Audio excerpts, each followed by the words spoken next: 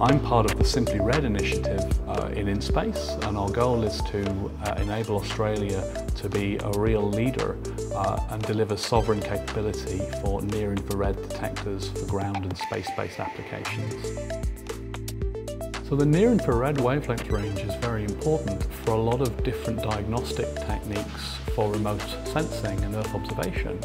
Part of the problem is that the current generation technology requires very large, expensive platforms because of the way the systems work.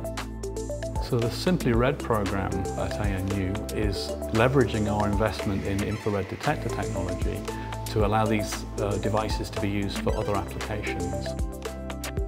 So the first mission that we'll be undertaking is to put a small infrared space telescope on the space station in order to allow us to do initially some astronomy, looking for water absorption in the atmospheres of nearby stars.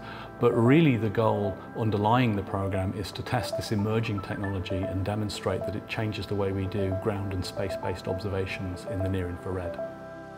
We believe these new technologies will allow us to deliver smaller, more agile missions that allow us to respond more rapidly to the world around us.